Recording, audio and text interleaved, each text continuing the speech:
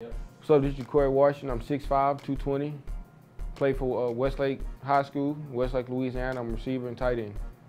Well, it's a humbling experience. I get to come out and visit the West Coast and, be a part of this great program. It's just a tremendous honor, and I hope to, have a great weekend and go out and compete and meet new friends and have fun.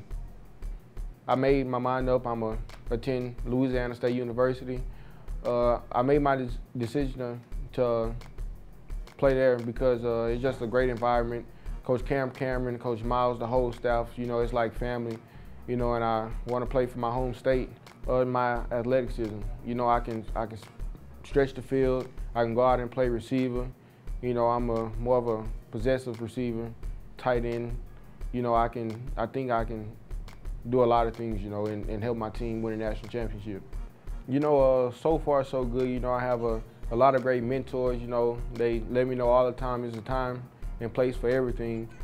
And, I had to. It was hard at first, but now I realize, this is no longer for fun. This is actually a business, and I have to look at everything from a business perspective. I had an okay season, not the season that I wanted to have. We had a new coach coming in. And, he was still trying to figure out the ins and outs of the new team. But, that all comes with the territory, I guess. But this year I plan on having a real good season, try to lead my team as far as I can and, work hard.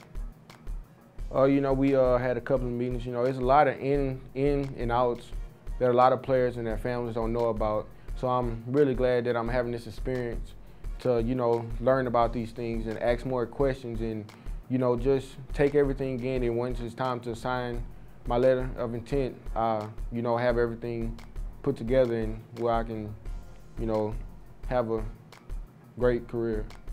Playing in the SEC, is the miniature NFL, man. It's getting you ready if you want to play at that next level, and I hope to play at the next level someday. And I have a couple of friends, I consider them as my brothers, Chris Hardman and Ed Parrish, they're here with me at this camp, and we're planning to do great things over at LSU.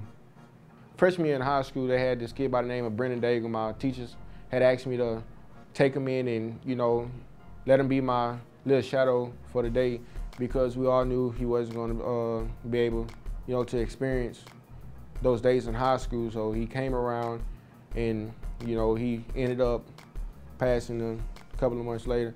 But it was a Bible verse, Philippians 4:13. I can do all things through Christ that strengthens me, and that's something I just live by.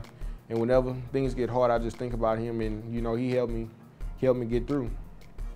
Give a shout out to my parents first and foremost, God.